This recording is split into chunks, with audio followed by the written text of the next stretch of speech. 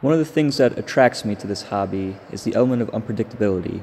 We all know the feeling, the rush experienced when trying something new for the first time, not knowing what to expect.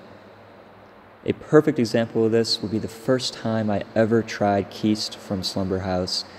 I'd heard the stories passed down through the grapevine, and of course formed an image in my mind of what my experience would be like, but upon first sniff, my preconceived notion was subsequently shattered as I was truly thrown for a loop. There are few things that have ever simultaneously stimulated and challenged my senses all at once, and smelling Kiste for the first time would be one of them. I feel as though the mesmerizing deep amber hue of the elixir contained within the bottle ties in directly with what this scent is trying to go for. Rich, robust, mysterious, and comforting. These are all adjectives that I would use to describe Kiste, both from a presentation and from a scent standpoint. So Kiste introduces itself like the most beautiful and radiant sunset you have ever seen. It's late August on a quaint farmhouse deep in southern Georgia, the heavy summer heat still lingering as thoughts and anticipation of the autumn to come intensify. The sultry aroma of golden peaches, warmed by the sun, permeates the air, intermingling with the fragrant pleasures of a freshly poured Scotch whiskey. This is what comes to mind when I smell the opening of Kiste, the picture it paints in my mind, as stunningly beautiful as a sunset which bathes the entire sky in golden orange light, yet as powerful as mighty waves pounding against the cliffside. The opening truly captivates me each and every single time, and it keeps me coming back for more.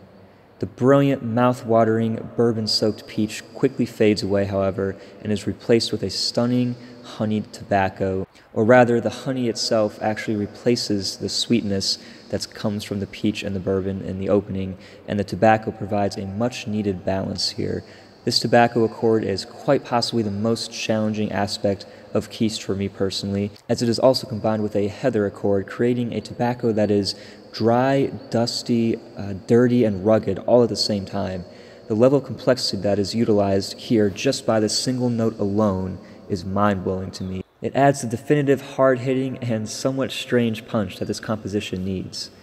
Lastly, Kiste fades out with a mixture of earthy patchouli and subtle tonka bean, giving the finish here a very nice, refined, smooth, and creamy texture. Kiste is for the brave of nose. It's undoubtedly a masterfully blended piece of work right here, which tells a story in a way that is completely unique, and I've never quite seen this before in the industry. As far as performance goes, less is more. The performance on this is absolutely outstanding. Longevity can be upwards of 15 hours at times. I've had it last almost a full day on skin, and the projection and sillage are just absolutely room-filling. I would say spray this one with caution, and subsequently, due to this extreme ferocity of the performance department, the application is definitely going to be limited. I go for Kiste almost exclusively for outdoor occasions, usually more on the casual side. Winter's a chill in the air. You got to give this one some room to breathe, in my opinion. So this one perfectly is suitable for those casual situations in late autumn or winter, but particularly in the end of fall, because this one to me smells very autumnal. I'm just going to straight up say it. Not everybody is going to like or even understand this, partly due to the fact that I'd argue that this doesn't even really smell like a fragrance that necessarily to be worn on a person, but rather kind of captures the atmosphere and the essence of a particular time and place.